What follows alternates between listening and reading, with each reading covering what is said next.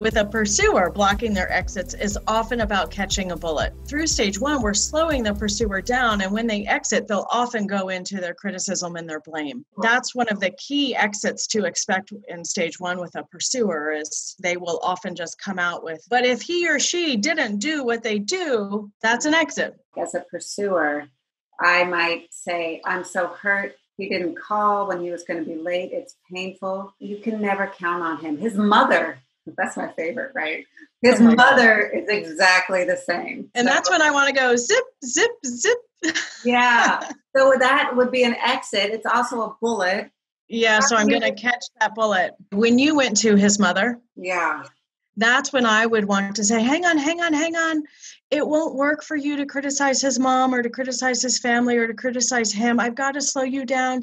This is a sign that you're overwhelmed on the inside. We make these big statements because we're overwhelmed, and it's dysregulation on the inside. I got to slow you down and help you more. Right here, right now, you're feeling what on the inside? Oh, that's so good, Kathryn. Okay, so back in. Yes, it's his mother. His mother is exactly like this. Hang on. When you mention his mother, I get all big and worried, and I start cringing. I want to protect you both. His mother comes alive for you as a result of this internal overwhelm. There's too much. You start feeling so much angst. I don't know if that's a good word, but this angst comes alive, and you get up and out of yourself, if I just reflect my observation, and you get more focused on him with your look and your words. And I've got to slow you down and bring you back to you. On the inside of you, what's happening right here, right now? You said hurt.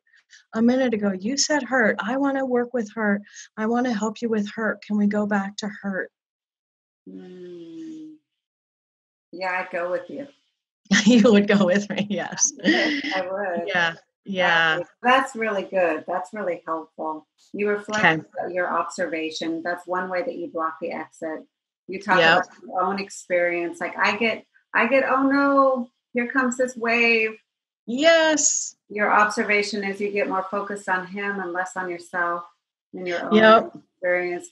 That tells me you're overwhelmed. And that's a generic term. People will not agree with the word overwhelmed, and I'll say, okay, so what is happening on the inside? It doesn't matter to me if they agree with me or not, but it's a conjecture that helps them get refocused on the inside. Because if it's not overwhelmed, then they have to focus there a minute and say, well, what is it? It's so different from, oh, you just got critical of him. That tells me that you're a real witch, it's like, because when people are reactive, I know when I'm reactive and when I'm mean, like I'm not feeling good about it. Yeah, no, so right. If someone says you're overwhelmed and sees my good heart, that in itself makes it safe enough for me to turn back in. Yeah, those bullets come from very deep personal distress. And that's always a reframe. We don't forget that. We can't forget that, because then we'll end up judging, or our clients will feel judged by us despite our really good efforts not to judge. For more hot tips on emotionally focused therapy, go to theeftcafe.com and sign up for our newsletter, where you will receive short little clips like the one you just watched.